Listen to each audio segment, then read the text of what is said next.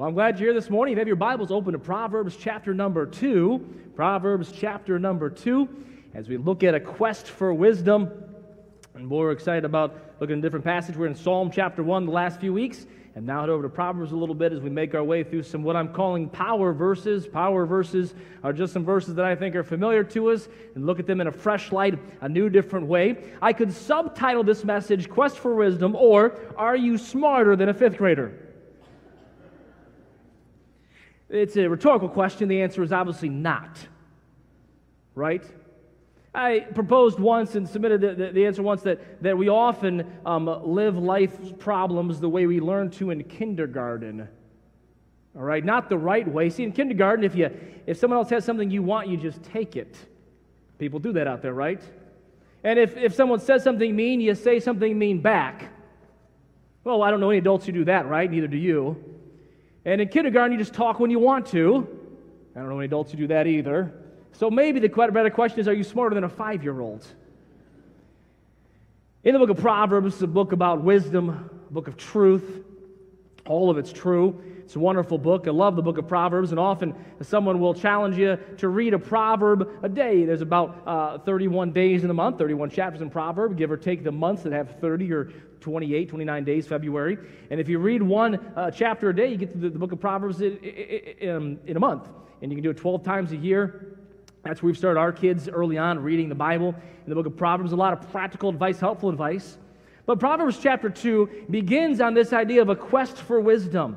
If you look at me in Proverbs chapter 2, starting in verse number 1, the writer says, "My son, if thou wilt receive my words, and hide my commandments with thee, so that thou incline thine ear unto wisdom, and apply thine heart to understanding. Yea, if thou criest after knowledge, and liftest up thy voice for understanding, if thou seekest her as a silver, and searchest for her as hid treasures, then shalt thou understand the fear of the Lord, and find the knowledge of God. For the Lord giveth wisdom, out of his mouth cometh knowledge and understanding. He layeth up sound wisdom for the righteous. He is a buckler to them that walk uprightly. He keepeth the paths of judgment, and preserveth the way of his saints. Then shalt thou understand righteousness and judgment, and equity, yea, every good path." Lord, I thank you for this passage of Scripture. Lord, I thank you for the wisdom that you offer to bring and store up for us. Lord, I pray that our hearts would be turned towards you today and be tuned to your word. Lord, speak to us. Speak through me these next few minutes that I have. Lord, help me to say those things that will be profitable, right according to your word. Lord, bless this time in Jesus' name. Amen. I don't know if you remember that little show, Are You Smarter Than a Fifth Grader? They found some of the funny quips from that show, some answers that obviously don't make much sense. These were all adults that made these answers, and the first question that they missed was this: what planet in our solar system takes the least amount of time to orbit the sun? What planet? Now, you may not know the answer right off the top of your head, but you would know that if you answered the moon, it would be wrong, because the moon's not a planet. Yet that was the answer the adult gave the moon, with the reason, because we see it every night. This one was given to an adult, a 20-year-old, from the state of California. The question was, which state is farthest west? And the options were California, Nevada, or Alaska. And they missed it. They said California. It's not California. How about this one? You may not, some of you will know this. How many sides does a trapezoid have?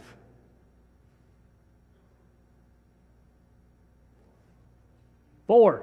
4, 4, 4. Don't feel badly. All the kids knew the answer, but the lady with a 3.3 GPA in college and a 4th grade son didn't have a clue about that either. The last one was a $1 million question. $1 million question was, in this sentence, how many times does the letter H appear? And they apparently read the sentence. The sentence is this: the 8th letter of the alphabet. If you read that again, he took the time, there are 5 H's in that sentence. For $1 million, he missed it and guessed 4. Wouldn't you be irritated if you missed $1 million because you can't count H's in a sentence? Well, how do you wake up the next day with a happy heart? Right? To know that you're right there, and if you can just count, there's no crazy words, the 8th letter of the alphabet. If you came up with 4, you probably missed one in 8 is where most people miss the second H. But how do you get the next day? And how do you live it down the weeks later when that episode finally plays? And they say, hey, Joey, I saw you on TV last night. Right? If you're like if you're like me, if that was one of my friends, I'd come in just with a big 5 sign, right? Not say a word, say, oh man, this close, almost $1 million, you blew it. Yet how much worse would it be to live this life without God's wisdom? We would kick ourselves on missing $1 million for sure, but ought we not to kick ourselves if we miss the wisdom that God offers to give to us? If we miss the wisdom that God has for us in His Word, and in the book of Proverbs, a book full of wisdom, the Proverbs in chapter 2 begins with this challenge, with this quest for wisdom. It challenges us to go after wisdom, to seek after wisdom, to find out what it is, and to obtain it from God. See, there are 3 words used in the book of Proverbs repeatedly. One is knowledge. And throughout the book of Proverbs, you will find this word knowledge, and what that means quite literally is to know it. So if you come to church, you may hear some verses. That is knowledge. Maybe you've heard the verse John 3:16, for God so loved the world that He gave His only begotten Son. That's knowledge. If you know that God loves you, that's knowledge. It's knowing something. But then in the book of Proverbs, it uses another word repeatedly, and that's the word understanding. You see, it's just one thing just to know it, but to have understanding is to understand how this concept actually works or what it actually means. You know that many people may know a portion of Scripture, but may have no clue what it actually means. I would say there's a verse in Scripture that is often misquoted and misapplied. In the Matthew chapter, I believe it is chapter 7, Jesus says, "Judge not, that you be not judged." And people all day long who don't know God, who have barely darkened the doors of a church, can quote part of that verse, misquote it, and say, "You're not supposed to judge me." They know it, but they don't understand it. Right? What that verse is really meaning is, be careful how you pass judgment, because to the standard that you hold someone else to, I'm holding you to that standard. And we're quick to look at someone else and say, oh, look at them. We are quick to look at someone else's problems and magnify them and bring our problems down really, really small. Oh, I may have an anger problem, but look at them. Wow, their problems are terrible. They're horrible. And I may do this, but they're a lot bigger. And so an understanding in Proverbs is to know actually what it means. Not just know it, but to understand it. And then there's this third word we're talking about today, and that's the word wisdom. Proverbs chapter 9, verse 10, the fear of the Lord is the beginning of wisdom. Sometimes we attribute wisdom to someone who is old. Say, oh, you have a lot of wisdom. They have a lot of life experience. You don't often say of a 15-year-old, wow, that's a very wise person. You don't say that, but you say it of someone who has some life experience. You see, wisdom in Proverbs means to apply it or actually do it. I know that because in Psalm chapter 34, it's a psalm of David. Many people think he wrote it in the cave of Machpelah, and he's there with a little cave outside this, and he's there with the kids, or his soldiers in the cave. And he says this, he says, "Come ye children, hearken unto me, I will teach you the fear of the Lord." Then he goes on to say this, "What man is he that desireth life and loveth many days, that he may see good? Keep thy tongue from evil, and thy lips from speaking guile." You see, the wisdom came, I'll teach you the fear of the Lord, the beginning of wisdom. Wisdom is now applying and doing those things that you know and understand. So as we look at this quest for wisdom in Proverbs, it's not just enough to know it. It's not enough if you could quote the entire Bible. That's not enough. You're not just a robot or it's not just enough to know what it means, to understand it. What it is, what God's asked us to do is to have wisdom, and that is to now do what He says.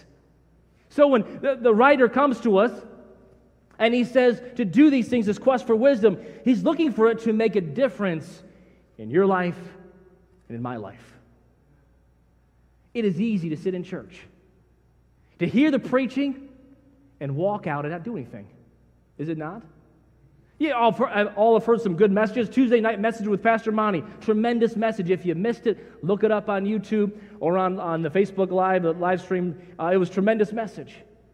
Some of the principles that he presented were not brand new concepts. Some things we've probably heard before, but we don't always apply them and do them. Our problem is often a doing problem. So as we look at this passage, I want to challenge us to seek the wisdom, but not just seek it to know it and to understand it, but seek it to do it. To do it. So that when that $1 million question comes, and you have to make the $1 million decision in your life for the Lord, you make the right decision. So you don't look back with regret. You say, I followed God, I followed His wisdom, and I see His reward, His results. I see in this passage the first thing, that this decision to obtaining wisdom is a direct decision. So what do you mean by that, Brother Howell? Well, it says this in verse number 1 of chapter 2, my son, if thou. We have a current culture where you can buy direct and save. There's a Costco and there's a Sam's Club. How many people are Sam's Club people? Anybody in here? How many people are Costco people? I'm going to say, you know what, I go to Walmart. All right, fair enough. That's all right. We have recently started doing some more grocery shopping at Sam's Club. Only because now as my kids get a little older, they eat a whole lot more. And nothing to do with me eating a lot more, of course. It's obviously my kids and my family. And boy, they've got some, super-sized pack. Shell House, did you guys shop at Sam's Club too? No, okay. I grew up from a big family, 7 kids in my family, and I feel like my parents were always buying in bulk, it seemed like. And we had enough Frosted Flakes to last us through Y2K until Jesus comes back. It seemed like growing up. You can buy direct and save. And the thing is, in this particular quest for wisdom, I don't have to go through somebody else. I can go there myself. You say, well, why is that a big deal, Pastor Howell? Let me tell you why it's a big deal. Because years ago, people didn't have a Bible or they couldn't read, they weren't literate. And so a speaker would get up, in some churches a priest would get up and he would read the Bible and he would tell the people what it said, but they weren't always honest about it. Can you imagine if you didn't have a Bible, if I got up and said, well, the Bible says this morning that thou shalt honor thy pastor with lavish gifts. Oh my, and large sums of money. Oh, wow. Then shalt thou have success. Oh, well, that's an awkward passage, right? Wouldn't that be terrible? Yet you can go to God's Word. You say, Pastor Howell, it doesn't say that anywhere. In fact, it says this and says this. You say it's a direct decision. It's one that you can make, I can make. Little birds, when they're born, they're fed by their mothers. They go out there, we had a little nest out